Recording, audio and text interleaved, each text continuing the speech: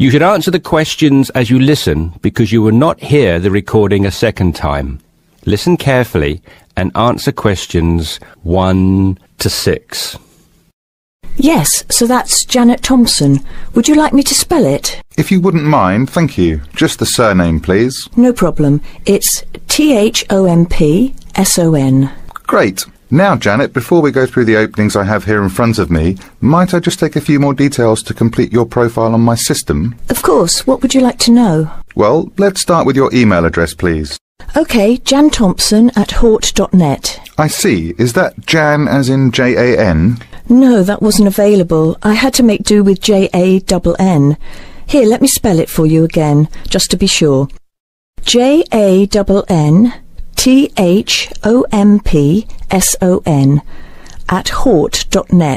Much obliged. And could I ask, do you have your referee details to hand? Yes, what do you need? I need one work reference and one character reference from a friend or colleague. OK, for a work reference, there's Jane Foote. She's my former boss at Bermuda Girls' School, head of English. OK. My personal referee is Monica Carbody. Mon and I have been best friends since we met in Bermuda in 1991, when she was deputy head of English under Mrs. Foote. Perfect. And you mentioned, of course, that you're an English teacher, but are there any additional subjects you're qualified to teach? Yes, I have a diploma in special needs, and I can also do history to GCSE level. Very good. Before listening to the rest of the conversation, you have some time to look at questions 7 to 10.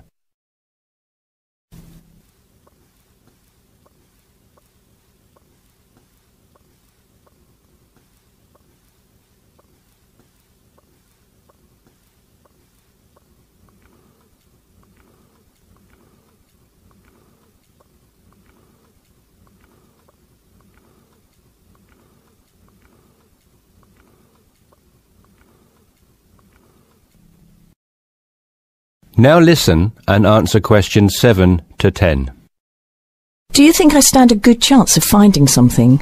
Oh, better than good. In fact, we have some positions we can offer you today. You see, it's not so difficult to find a temporary role.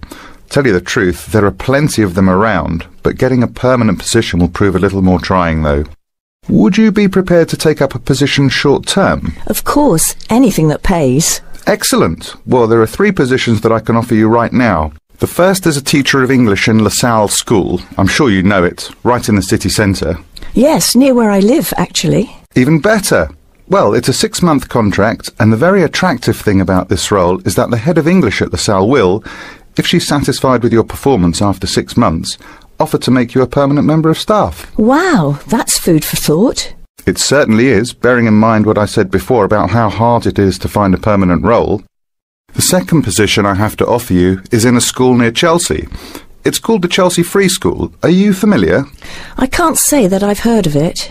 Well, this contract is for 1 year, which is a lot better, looking at it from a short-term job security perspective, than the first role I mentioned. But you also have to realise that you are a temporary replacement for a female teacher who has taken maternity leave. There is no prospect of the position being made permanent. I see. I have one other vacancy at the minute, though I doubt you'll find it quite so appealing. It's situated in rural Cambridgeshire. I'll spell that just in case you want to take it down. CAMBRIDGESHIRE. And the school simply goes by the name Cambridge, though it's not in any way related to the other more well-known establishment of the same name. I was just going to ask that. What a lovely location, though, eh? Yes, but there's a catch. It's only a 6-week contract to cover for someone on extended sick leave. I see. Well, I guess that's ruled out then. What sort of salary can I... That is the end of part 1. You now have half a minute to check your answers.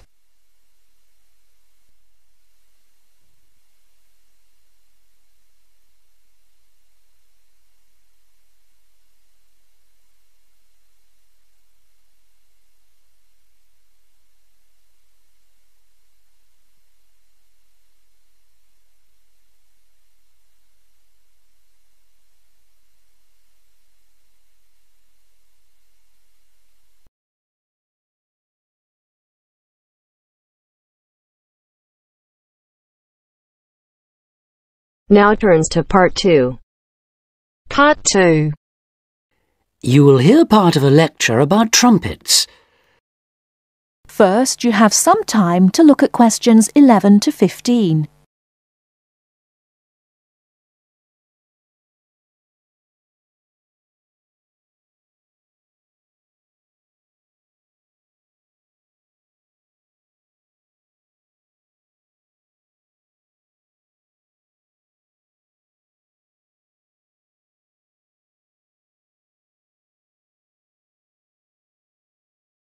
Now, listen carefully and answer questions 11 to 15. The trumpet is quite a remarkable instrument. Take the B-flat type, for instance, the kind of trumpet most people use today. If we stretched one out in a straight line, it would measure nearly 140 centimeters in length. What we see in the diagram, then, is a very long brass tube wrapped around itself in order to save space. To produce its characteristic sound, the musician blows continuously into the small metal cup on the left called the mouthpiece, which is shaped to fit the lips. The air travels along the lead pipe and round the tuning slide, which can be moved in or out to change the instrument's pitch. The air then reaches the feature that distinguishes the trumpet from, for instance, a bugle, the three valves that extend from above the top to below the bottom of the instrument. Each valve can send the airflow one of two ways, either along the main pipe, the shortest route, or else into an extra length of tube, thus lowering the pitch of the sound being played. The musician does this by pressing one of the finger buttons at the top, diverting the air into the first tube if the first is pressed, into the second and shortest by using the second, or into the longest one, the third, by pressing number 3. The air then continues its way round the bend in the lead pipe and along to the end at the widest part of the body, known as the bell, which projects the powerful sound forwards. Incidentally, all this breath forced through the metal of the instrument does of course contain water vapor, and this will start to condense and form droplets after a certain amount of playing. The result is a gurgling sound from the trumpet, so to avoid this, there is a device on the tuning slide called the water key, which when pressed lets the water drip out.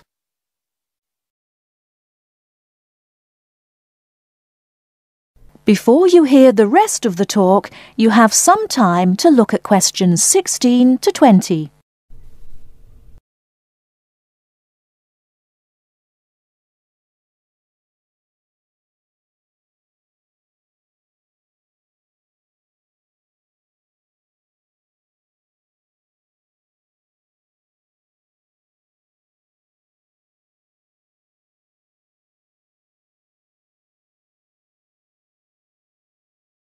Now listen and answer questions 16 to 20.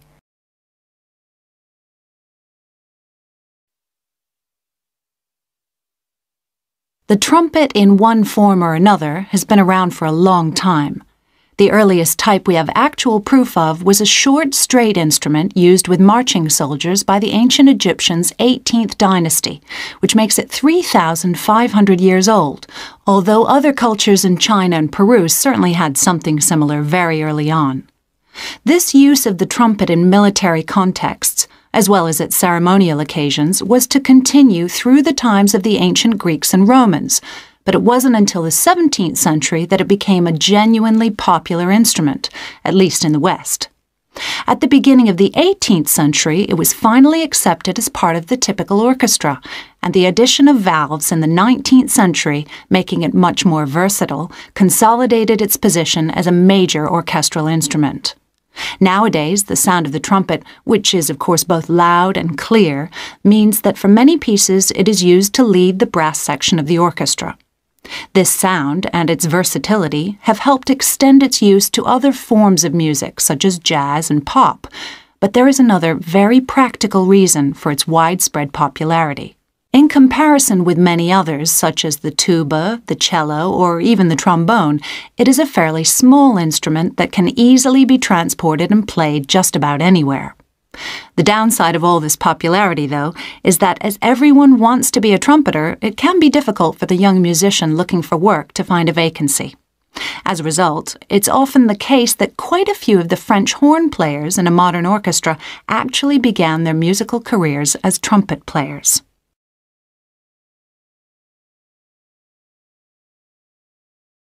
That is the end of part 2.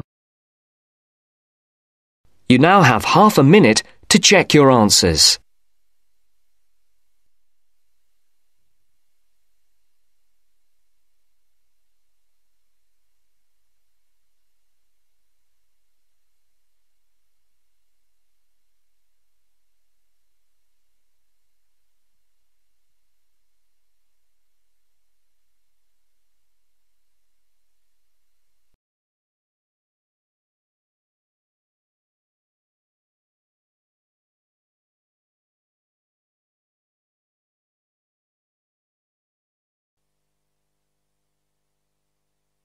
Now turn to Section 3 on page 69.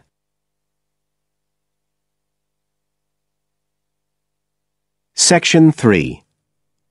You will hear two university students, Phil and Stella, talking to their tutor about their research project. First, you have some time to look at questions 21 to 27 on pages 69 and 70.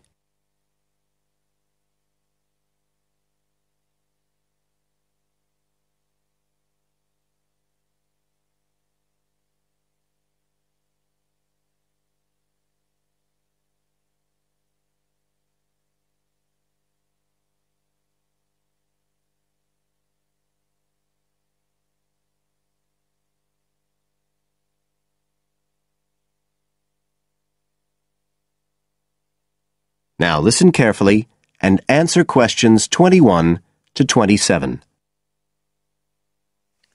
Come in. Ah, yes, Stella. Is Phil there too? Mm-hmm. Good. Come on in. Okay, so you're here to discuss your research project. Have you decided what to focus on? You were thinking of something about the causes of mood changes, weren't you? Yes, but the last time we saw you, you suggested we narrowed it down to either the effects of weather or urban environment. So we've decided to focus on the effects of weather. Right, that's more manageable. So your goal is, Phil? To prove the hypothesis, no, to investigate the hypothesis that the weather has an effect on a person's mood. Good. And what's your thesis, Stella? Well, our thesis is that in general, when the weather's good, it has a positive effect on a person's mood, and bad weather has a negative effect. Can you define your terms here? For example, what do you mean by good and bad? OK, well, good would be sunny, warm weather, and bad would be when it's cold and cloudy or raining. And how would you define an effect on a person's mood? What would you be looking to find? An effect on the way a person feels. A change in the way they feel? Like from feeling happy and optimistic to sad and depressed. Right. And what sort of weather variables will you be looking at? Oh, sunshine, temperature, cloudiness, precipitation, among others. It'll depend a bit what the weather's like when we do the survey. Fine. We'll talk about that in a minute. But first, what about background reading? I gave you some suggestions. Did you manage to read any of it? Yes. We read the Ross Vickers article, the one comparing the groups of American Marines training in summer and winter. That's quite relevant to our study. It was interesting because the Marines who were training in the cold winter conditions tried to cheer themselves up by thinking of warm places, but it didn't really work. Yes, they were trying to force themselves to have a positive mental outlook, but in fact it had the opposite effect, and they ended up in a very negative state of mind. And we found some more research by someone who wasn't on the reading list you gave us, George Whiteborn. He compared people living in 3 countries with very different climatic conditions. Actually, he looked at several things, not just the weather. But he found some people's reactions to bad weather were much worse than others, and it was linked to how stressed they were generally. The weather on its own didn't have such a significant effect on mood. And we looked at a paper by Haverton. Yeah. He broke weather up into about 15 or 16 categories and did qualitative and quantitative research. He found that humans respond to conditions in the weather with immediate responses, such as fear or amazement. But these responses can also be linked to associations from their earlier life, such as a particular happy or sad event. Did you have a look at Stanfield's work? Yes. It was interesting because the type of questions he asked was similar to what we were planning to use in our survey. Yes. He asked people how they were feeling on days with good and bad weather. He found the biggest factors seemed to be the humidity. Moods were most negative on days with a lot of rainfall. Long periods without sunshine had some effect, but nothing like as much. That could be quite a useful model for your project. Yes, we thought so too. Although we can't continue our survey for as long as he did. He did his over a 6-month period. You now have some time to look at questions 28 to 30 on page 70.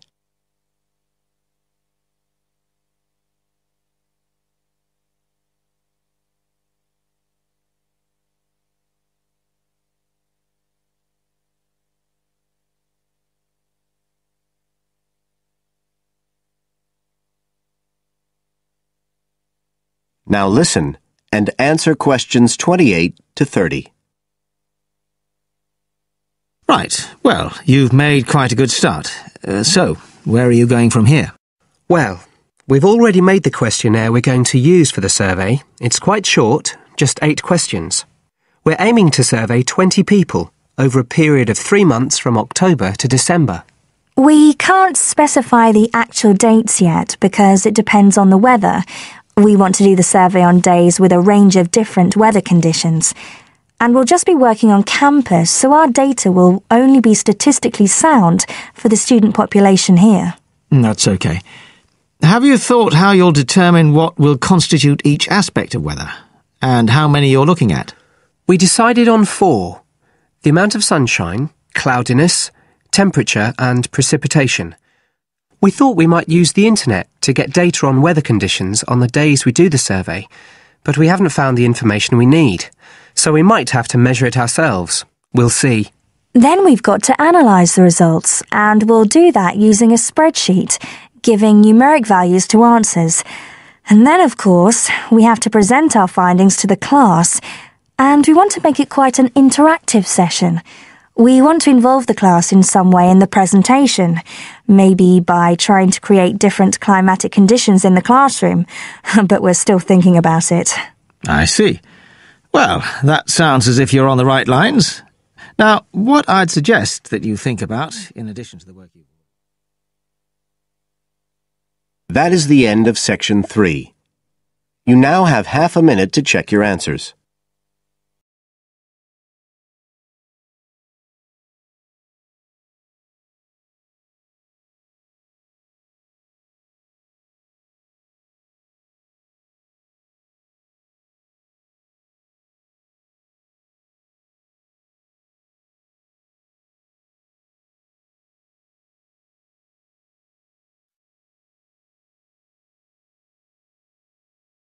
Now turns to part 4. Part 4. You are going to hear a talk about universities and colleges in Britain.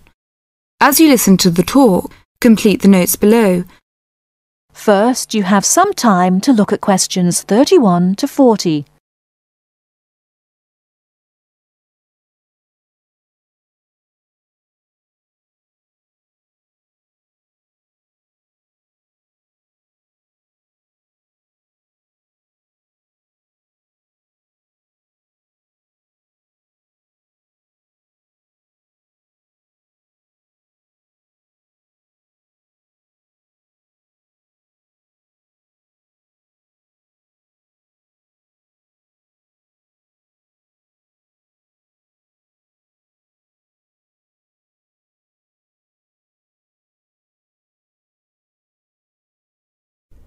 Now listen carefully and answer questions 31 to 40.